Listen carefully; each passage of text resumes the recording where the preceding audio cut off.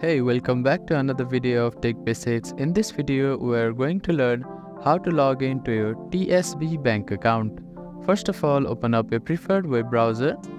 Now at the address bar, type in tsb.co.uk and click on enter. After that, you'll be directed to official homepage of TSB Bank. At the top right corner, you can see a login button. Click on it. Now you'll be directed to a login page where you can type in your user ID here. If you want to save your user ID on this browser, you can check this box here.